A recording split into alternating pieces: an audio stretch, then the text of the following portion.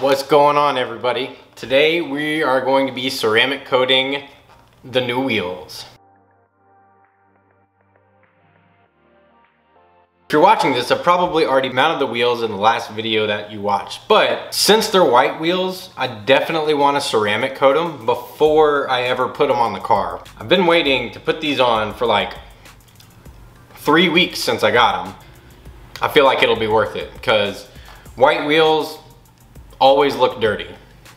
So I want to be able to clean them as quickly and easily as possible. So I'm going to get ceramic coat that doesn't allow it to stick as well. So I went with Gyeon Q2 Rim and Gyeon Prep. So this is going to be our cleaner. I've actually used it on one wheel. It actually smells really nice. Kind of what you would expect from a citrusy type of cleaner. You get 4 applicator microfibers, a little application block. It's a little stiffer on this side, a little foamy on that side. Your actual rim stuff. Focus, won't focus. Right there? No? Okay. Anyway, I have a feeling, and this is just a theory that I'm working on, that the more detailed the instructions are, the more of a risk there is to screw something up. So I'm gonna look through this really quick and see how detailed it is. And I feel like that should give me an idea of how easily I can mess this up. It looks like we've got 6 diagrams. I think that's 6. I don't know if I counted right. First, we're gonna prep our surface. So you may be wondering, why are we prepping and cleaning the wheels when they're brand new, when they just came in a box? So I was actually looking at these earlier because I was wondering myself, and there's actually quite a bit. You can't see it in the camera, but there's like dust and hairs, and I mean, cardboard boxes are not the cleanest environment, and these had to get mounted at some point in time, and they could have been sitting on a shelf or in a box somewhere for longer than that. There's just all kinds of little bit of dust and fibers and all kinds of things on there that you just wouldn't even expect. You don't really see it unless you're actually looking for it. Yeah, that doesn't help. So what you want to do, you're going to take your prep and you're just going to spray it on there very liberally. Get it nice and soaked up. I'm going to let that sit for a second. It really smells really good. It reminds me of like a pine sol, but you know, not as citrusy. We're going to let it soak in for a little bit, you know, 30 seconds or so, just to bring all the stuff to the surface, so that when we wipe it off, it'll just all come right off. Kind of hard to see it in the camera since these are white, so I'm trying to get some kind of little glare on there, but you can't really see anything. And you're just gonna wipe it down.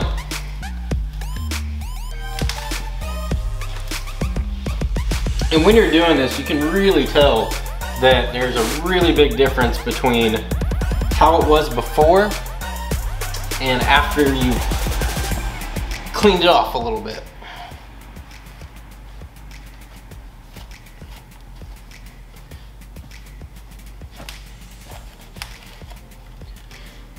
Okay, just let that sit for a second. Nice and dry. Now I know I'm getting residue from my hand all over this again, but you know, I'm gonna do another coat and wipe it up again. Almost lost him. So now we're gonna do our second coat, just a little bit more.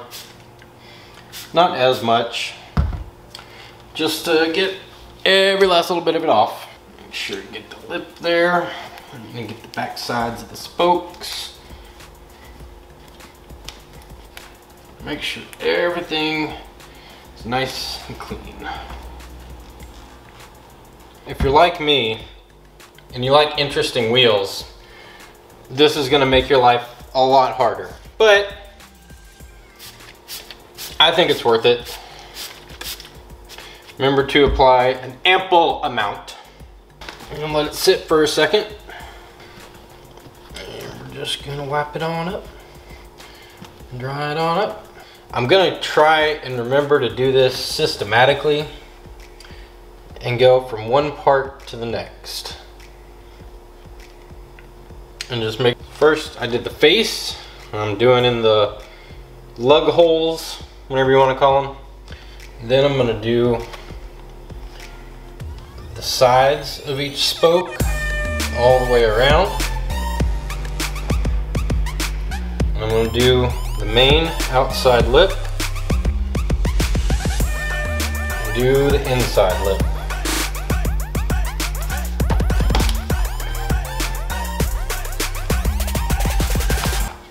The wheel like this, these little corners and all these tiny little lips are the hardest part. If you have NT03s and you've ever tried to clean the crap out of them, you know the struggle. Those wheels look like a nightmare. Now, y'all won't be able to see anything with this flashlight, but it's really helping identify all the little tiny things in these corners that are just impossible to see in low lighting.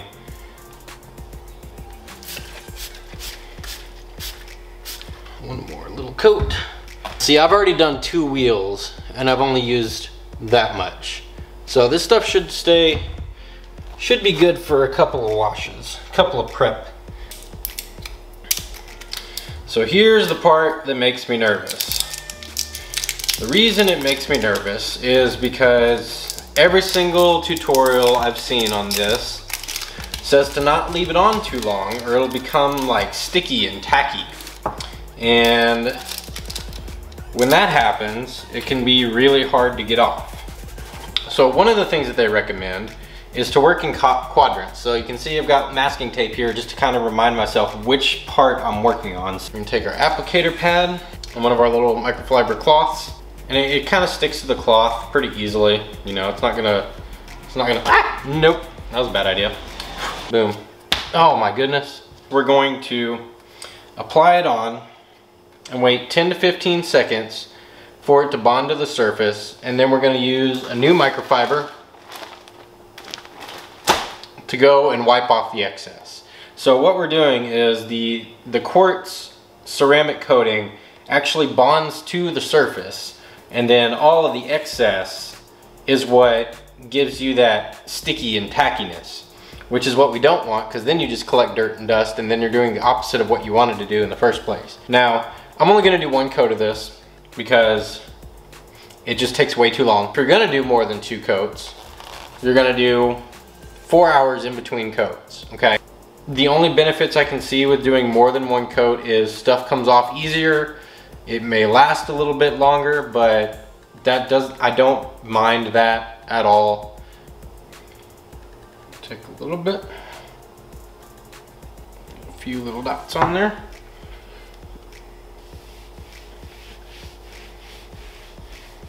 Woo! Smells like paint. Wait a second. Now when you're taking this off, you don't need to apply any pressure. I'm just gonna wipe it down. I don't really see how you can mess this up as long as you don't let it sit on there too long. I'm gonna look for high spots with our flashlight. I mean, it looks pretty good and even to me. High spot is described as like kind of a dark spot. I guess that would be on literally any other color wheel other than a white wheel. Kind of hard to say.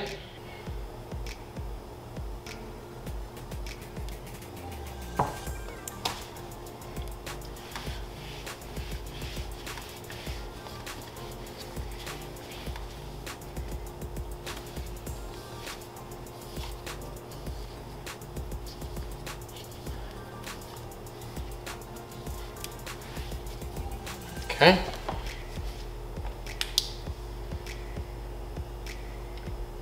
I don't really see any difference there.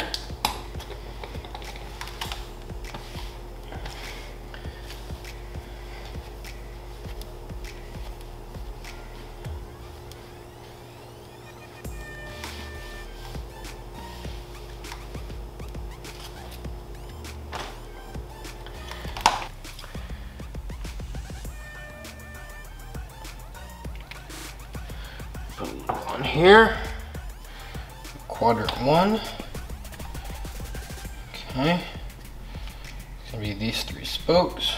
Do the sides.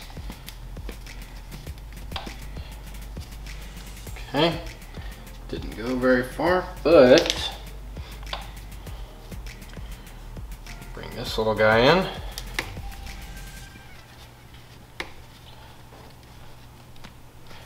Make sure we cover all our surfaces.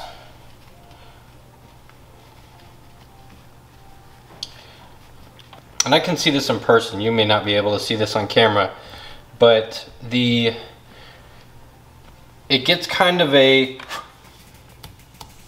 almost like a matte sheen whenever the coating has been applied. So you can kind of use that to see if you've hit all of your areas. Okay, I'm gonna wipe off the excess.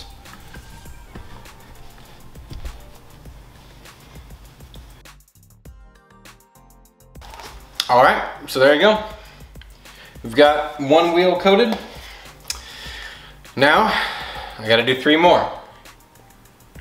But I mean, that's pretty much it. It seems pretty straightforward to me. I mean, the surface does feel a little bit more slick.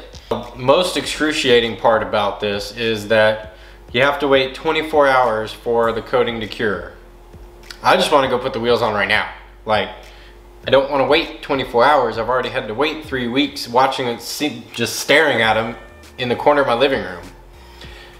So I'm going to finish up as quickly as possible so that I can start that 24-hour timer, and then that'll be that. Thanks for watching. Thanks for subscribing. Leave a comment. Take it easy.